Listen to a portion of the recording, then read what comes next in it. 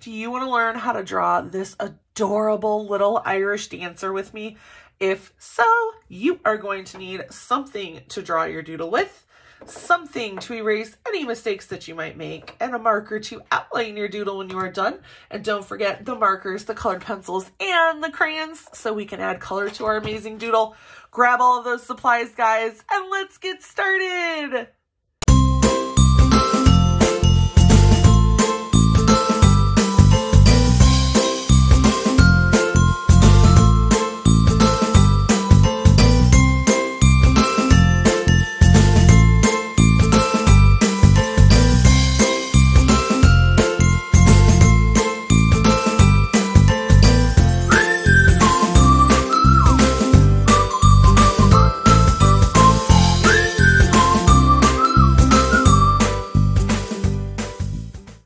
Guys, so we are going to do our adorable little St. Patrick's Day girl, and we are going to do quite a few little doodles for St. Patrick's Day in the next couple of days, so please make sure that you're checking in for any of those fun little doodles. But first we are going to start by drawing the hat for our little girl. So I'm going to go ahead and I'm going to make a line. I'm trying to think of how I'm going to do this. So I'm going to go ahead and make a line that's going to curve up and around. So start low. So this is almost kind of even with my line here. And then it's going to come up kind of like a wave, and it's going to curve back in like a hook. And this is just so we can kind of give her hat a little bit of fanciness, right? So we're going to double that line now. So we're going to come down here. We're going to go ahead and create a double line. So now this is the brim of her hat. And then down here we can actually make a little curve and connect the two. So now we have the end of her hat. Super easy, right? All right, now we're going to go ahead and make her top part of her hat. So we're going to go ahead up on each side with some curved lines. And notice how they're going out. I'm doing that because I want it to look kind of like a big top hat, which are very common around this lovely time of year. We actually have one. My son has one. My husband tends to wear it more than my son, but it was fun to buy. We bought it for like 10 cents last year, I think, at the end of St. Patrick's Day. Sorry, I'm so stuffy. I have allergies right now, pretty bad. They're driving me kind of crazy today. I also haven't taken any medicine, so that could be why. Okay, big U for the ear, or for the face, and then two little C and backward C for the ears. And I did leave it open because I want to be able to give her some nice curly red, Irish hair. So we're going to do a little curve there. And then this curve, we're going to go on the outside, and I'm going to come down, and then I'm going to stop. I don't want to go over too far because I do have her outfit to do. Then I'm just going to add a couple little curls here to make like her hair going behind her ears. Do the same on the other side, just a couple curls. And don't forget, I forgot to mention, but if you're using Sharpie, make sure you have your paper underneath to protect your table. Very important. Okay, and then I'm going to stop. So that way I have a good open area here for her dress. So we're going to do U shape by her neck. And then we will come down. And we're going to kind of go inward almost at an angle. Not a big one, but enough. We're going to give her a cute little dress. Curved line here, angle in, curved line. And then we're going to curve out and out. And that'll be her nice big poofy dress and a nice curved line there. Then we'll do her sleeves. Just give her some nice big poofy sleeves. Very Alice in Wonderland-y. And then I'm just going to put her arms back behind her dress. I'm going to grab the ultra fine tip and I'm going to do an X. And this X is just going to end up being like a little like laced area on her dress. So it's really just kind of decoration. Then I'm going to go ahead and I'm going to give her kind of a pointed leg here. And that's just because I kind of want her to just be standing. Maybe she's an Irish dancer. I used to love watching Irish dancing. If you don't know what that is, you should look it up. Okay, and then we'll bring her hair in to touch her arms. Now all she needs is her adorable little face. So I'm going to go back to my ultra fine tip. And I'm going to go ahead and I'm going to give her 2 eyes. So 2 nice ovals for her eyes. I'm going to give her the little shine marks in those eyes. And then I'm going to color the rest in black. So she has 2 cute little shine marks. I am going to give her a tiny little upside down U for her nose. And then I'm going to give her a little curve for her mouth.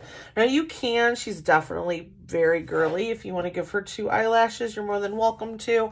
If you want to do a couple little dots for freckles, you can also do that. My son is a redhead, so freckles are definitely a redhead trait. Then we're going to go ahead and grab our supplies and give her some color. So I want some more muted greens. Like, I don't want my bright green. I want, this is like an iguana green. Like, that's the kind of green I want. I don't want the dark green right now. And I am using markers. So the first thing I'm going to do is go in and I'm going to color this little area with some yellow. That's that little lace on her outfit. Then I think, well, let's go up. We're going to color the buckle yellow because usually the buckles are nice and gold. So let's get that buckle nice and yellow. And let's do, if you're one of my students, like you're actually in my class, then you know I don't like doing black. If it's something that's going to be black, we're going to color it gray. And then we're going to go in and we're going to add dark black crayon over it to give it a little dimension. So that way, instead of having just this big black blob up here, we will have a nice little area of value. And I'm going to do the same thing with her shoes because her shoes are going to be black. And then once that dries, we will go over it with crayon. Okay, her hair. I definitely want to use, this is Tiger Orange. So Tiger Orange, oh, that looks like a dead marker. Let's see, will it work? It'll work. Tiger Orange is more of a brownish orange, so it's not going to be that really bright rainbow orange. And it's actually the perfect color for a redhead because redheads don't really have like red hair, like fire engine red hair. Although my son came real close when he was born. And every now and then, if the light hits my son's hair just right, I see these like, they look like solid red streaks in his hair. It's pretty cool. But their hair is actually a little more on the orangey side. So this is perfect. And then we can go in with a nice like red crayon to kind of add a little bit of color to it. So now I'm going to go in with my peach marker. We're going to color her arms. Her arms are right here on the side. She does have on a dress. These could be tights, but we'll color her legs in with a little bit of peach. We'll get her ears. And then we will come up here on her forehead and color in her skin.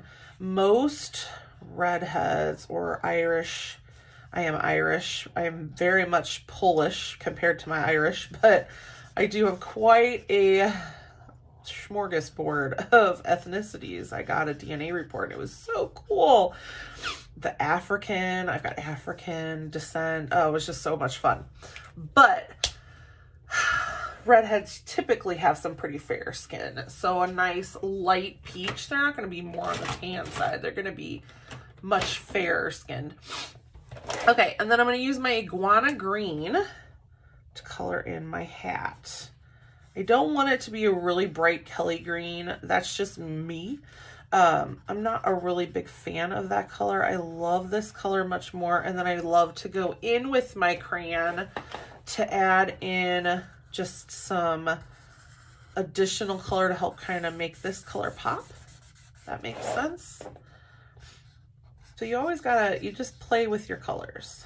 So we'll have all this nice and green, and this is that iguana green. I think you get it in the bold pack of markers. I have the class pack, so I get them in there. And then we're going to color in her dress with the same Kelly green. I'm trying to figure out what to do for her shirt. I don't know what to do. I kind of think it needs to just stay white, but then I feel like it looks like it's not done. So we'll see. Maybe once we add a little shadow to it. And remember, when you color with that marker, use that angle. There's a reason that that angle tip is there. It makes your coloring smoother, neater. You use the angle of that marker. Do not use the tip. Okay. So my little girl is done. So we did the gray first. Let's go ahead and grab our black crayon and we're going to go in, and this is where we're going to go ahead and make that look black instead of gray, since it is black, by using our black crayon and coloring light in the middle, but dark towards the outside of our buckle. So that way we're adding some nice value onto that little band around the hat. And we're gonna do the same thing over here. We'll get a little lighter as we go out. Add a little shadow in there. Look how good that looks. And she goes from looking like a flat little, maybe almost computer drawn character to having a little more life to her. So that black now looks amazing. We're going to color in her little shoes with a little black. Not much, just enough. Now I'm going to keep her shirt white. So I'm going to get this really light gray and I'm just going to color a very little bit on her shirt just to give it that shadow. Not enough to really change the color of it. Okay, let's do her hair. Love this hair. Okay, we're going to do our areas of shadow. Instead of going darker, we're going to actually go with the red. So we use that tiger orange for her hair, which as it's drying, it was a bad marker, but as it's drying, it's looking more and more brown. So we're going to use this to bring in more red into that hair. Give her a little more of that redhead look. Little Irish girl. Look at how cute she is. Okay, I love her. Do you think she needs a little pink on her cheeks? So let's do a little bit of pink. And you could always add freckles and things like that on their faces. But we're going to give her a little pink on the cheeks. I'm actually going to kind of try to get a little pink in this color altogether. It's just a very dull color. Okay, then I'm going to go in with this really light, almost honey, and just give her that little bit of shadow on her arms that she needs. Little shadow from under her dress. Maybe a little shadow up on her forehead. I don't want to do too much because, again, I don't want to darken her skin. She should have very fair skin. All right, now we can take that darker green that I didn't want to color with originally, so like the more Kelly green, and we can use that to add to her adorable little dress. So now I'm going to go towards the outsides, color a little darker, and then I'm going to come in lighter and lighter and lighter because the light's most likely hitting her from the front. Do the same over here. Come in lighter, lighter, lighter, lighter, lighter. Oh my God, she's adorable. Gosh, she's so cute. Down here by her waist, a little bit up here by the shoulder, and we can come down in, shoulder, down and in. Hat, the brim of the hat here, probably just more towards the outside and in a little bit. It's definitely going to show up more on the top part of the top hat. So far she's so cute. All right, so here we're going to go up. Over here we're going to go up above the buckle. Buckle is going to be sitting on top of the hat, so it's definitely going to have a shadow in that way. And then we'll go from the side of the hat inward like so. And see, so I didn't want that dark green for a reason. I wanted to kind of layer my colors and just help give it a little more depth, value, and just overall cuteness to my little girl. Look at her. The very last thing we could do is take a little bit of brown in here and give it a little more of a gold vibe instead of a yellow.